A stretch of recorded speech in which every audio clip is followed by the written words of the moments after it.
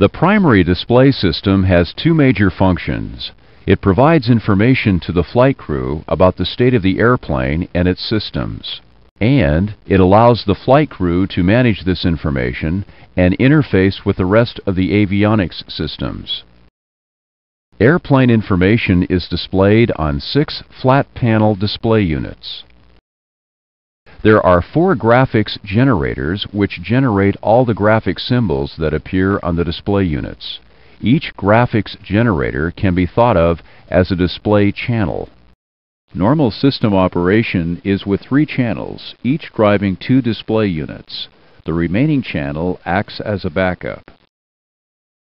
Any one channel can provide information to the display units, although in a degraded mode. The display units themselves are designated left and right outboard, left and right inboard, and upper and lower center. The lower center display unit, as well as the inboard display units, are called multifunction displays, or MFDs.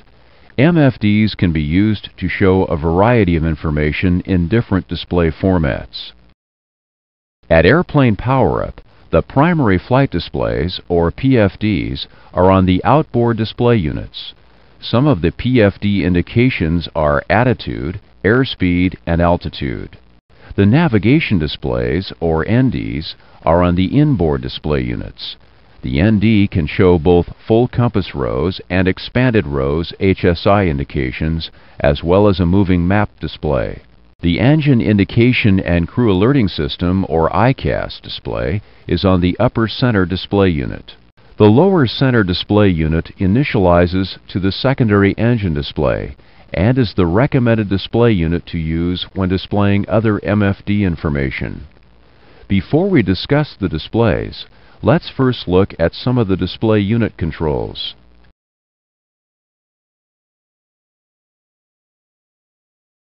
Inboard display unit selectors are located here on the left and right forward panels. These selectors allow the pilots to manually control the inboard display units. Each selector has identical positions. Let's use both selectors to help review their operation. Rotate the left selector to the PFD position.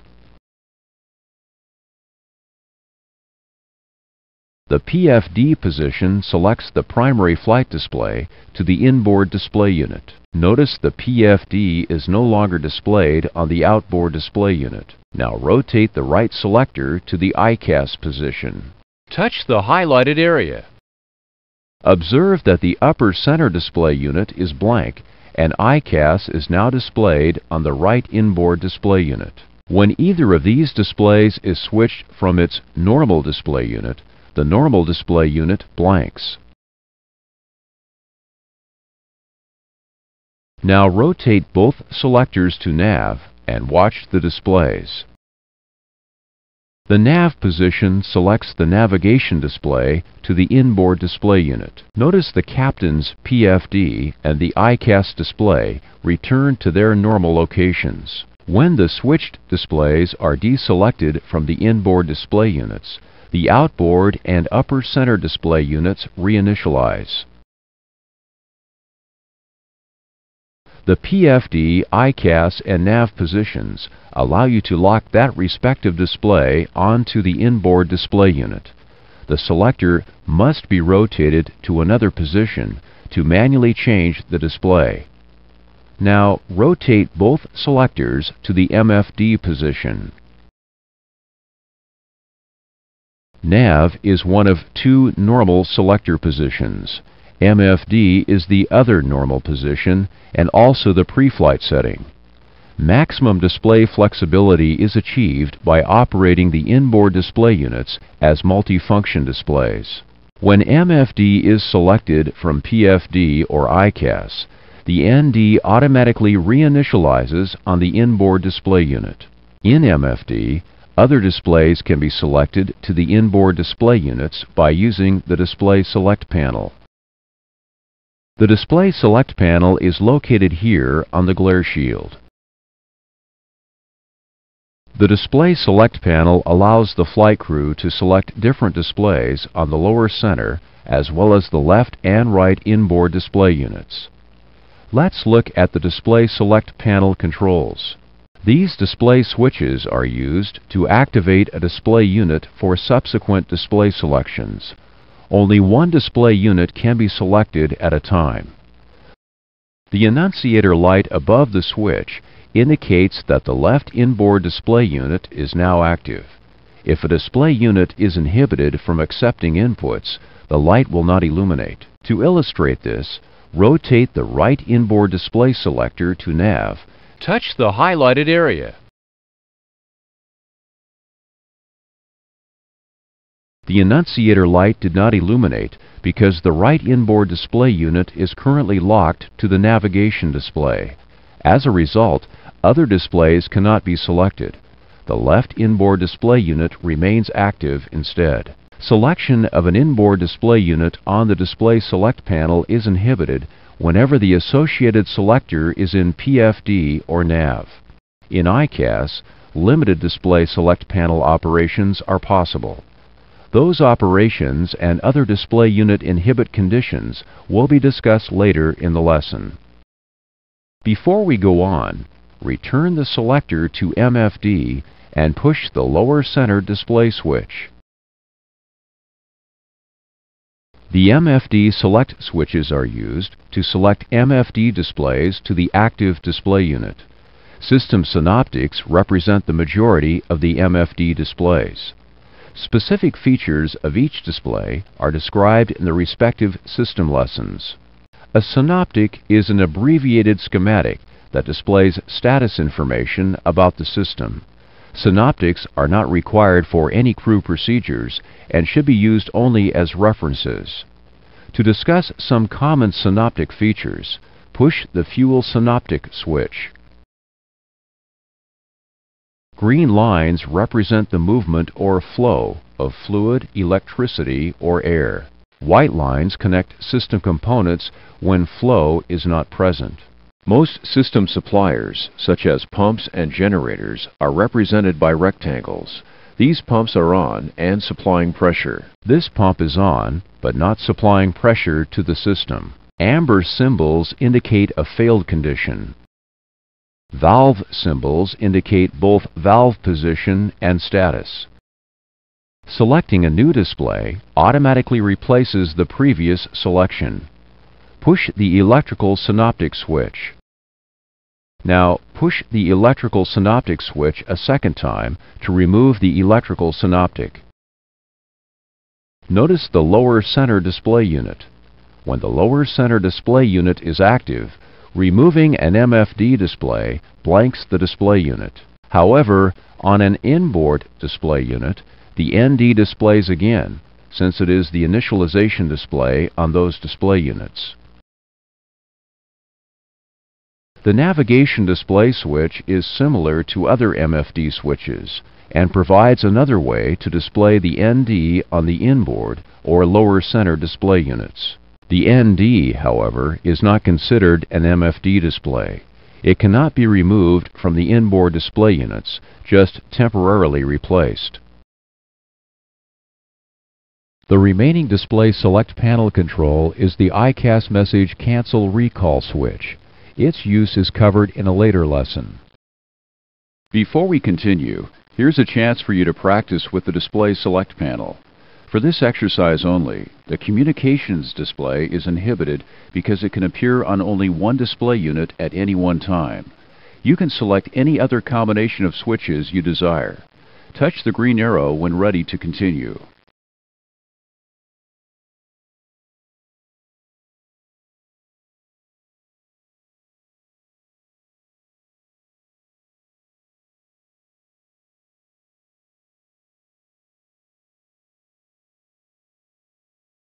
Touch the highlighted area. Touch the highlighted area.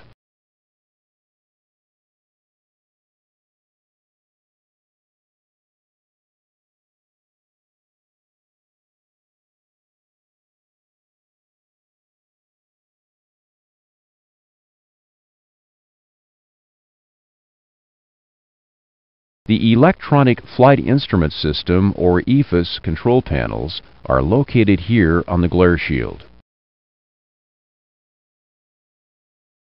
The EFIS control panels control the PFD and ND displays.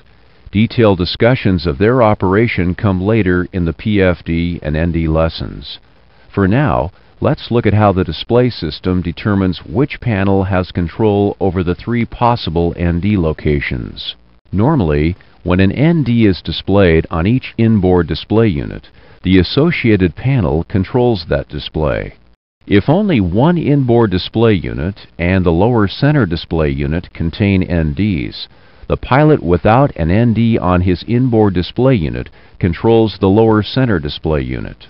If neither inboard display unit contains an ND, but the lower center does, then the left EFIS control panel controls the display. If both inboard display units and the lower center display unit all contain NDs, then the left EFIS control panel also controls the lower center display unit. The left inboard and lower center displays will be identical. MFD formats which require crew interaction, such as the communications display, are controlled with the cursor control devices, or CCDs. Each pilot has a cursor control device located here on the control stand. The cursor control is used to control a cursor on an MFD display that requires a cursor. The MFD that displays the cursor is determined automatically when display select panel selections are made, or manually when the cursor location switches are used to activate a cursor on the selected MFD. The cursor location lights on each cursor control device indicate which MFD is displaying its cursor. Each CCD controls a unique cursor symbol. The cursor shown here is controlled by the left CCD. Push the lower center cursor location switch on the right CCD to display the right cursor symbol. The cursor is moved by sliding a finger across the touchpad. The touchpad is a capacitive glass surface which translates finger motion into cursor movement on the display. Moving the cursor over an active display item selects it. As the cursor moves into an active area, the item is highlighted by a white border. Pushing the cursor select switch activates the selection. Push the right cursor select switch. Touching a corner area immediately moves the cursor to that part of the display. The areas must be touched. Simply sliding a finger to a corner does not have the same effect. Try touching the corners of the right touchpad. Touch the green arrow to continue. Touch the highlighted areas.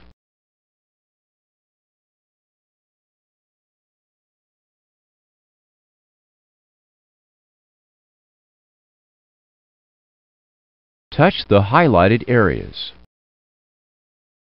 Touch the highlighted areas. The cursor control devices are used for making selections on the checklist and communication displays. Let's look at which cursor appears when these two displays are selected. Display the checklist on the left inboard display unit. Touch the highlighted area.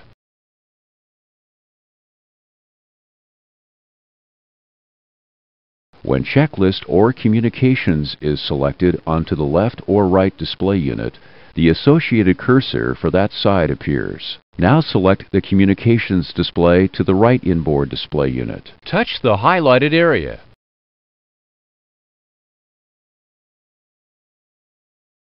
If different displays are on the display units, both cursors can be used independently. Now select Checklist to the right inboard display unit.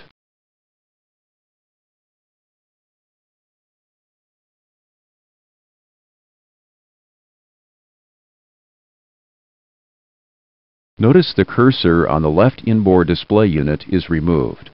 When the same display is selected in two places, only one cursor can be active. In this case, the last pilot to make the selection will have control. Now select the communications display to the lower center display unit.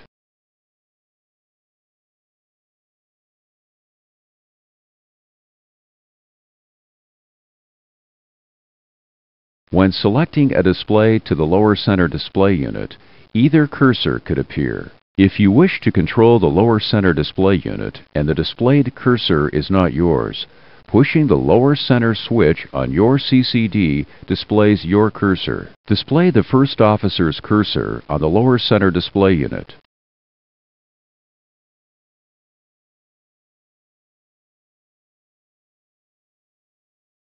Notice the first officer's cursor is removed from the right inboard display unit.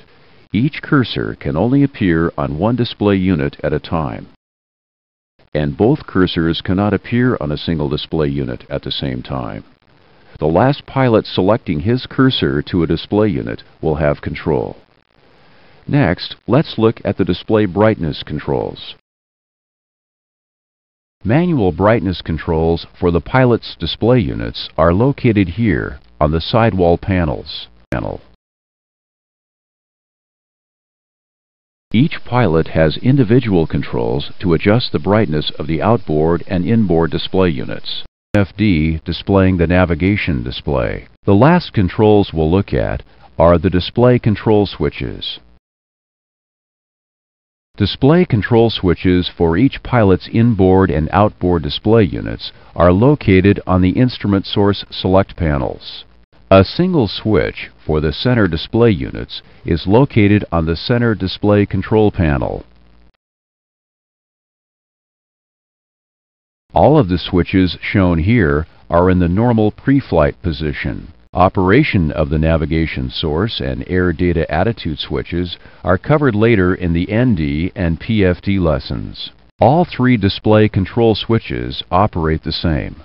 Push the left display control switch. When the switch is pushed to the alternate position, an alternate display channel is selected for the associated display unit pair. The switches are available for cases where a display failure may go undetected and automatic system reconfiguration does not occur. But what happens if a failure is detected? Let's look at some non-normal conditions.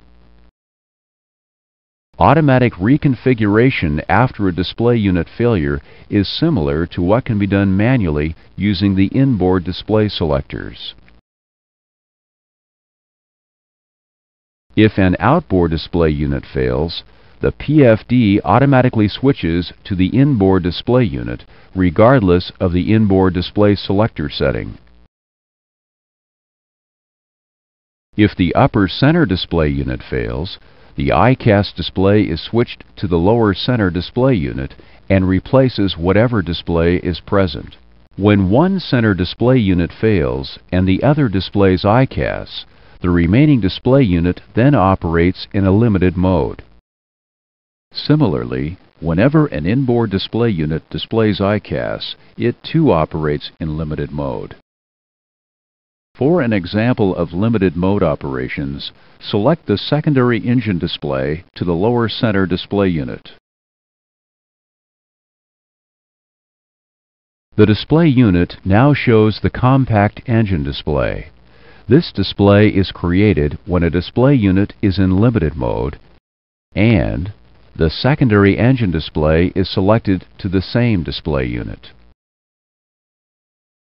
Repeated pushes of the secondary engine display switch will toggle the display on and off.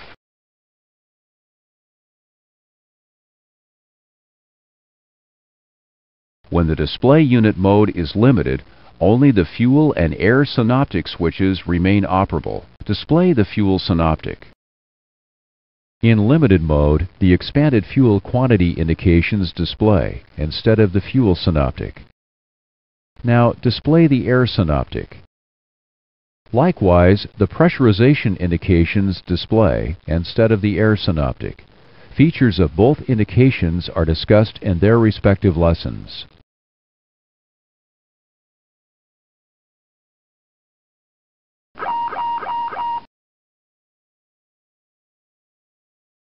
The single source display's caution message appears when only one graphics generator remains functioning. Left inboard and outboard displays are echoed on the right display units.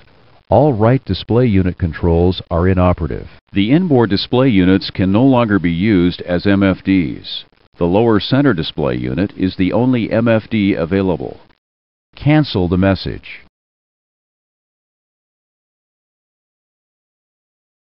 Finally, in the event of an EFIS control panel or display select panel failure, backup control is available through the control display units.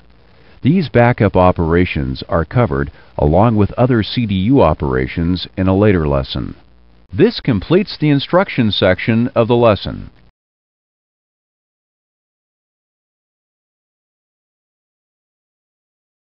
Restore the left inboard display unit to its normal display.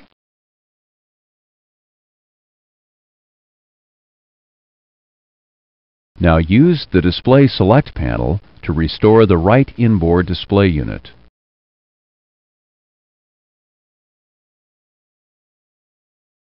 You need to check the VHF Manager settings. Select the Communications display and activate the Manager menu.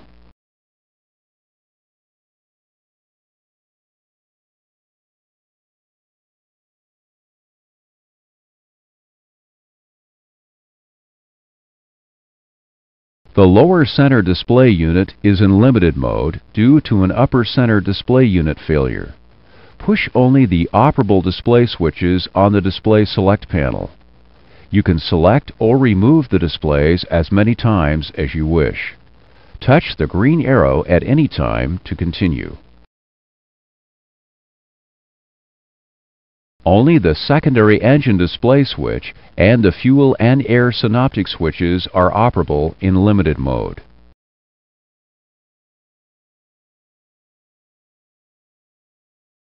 Touch the highlighted areas.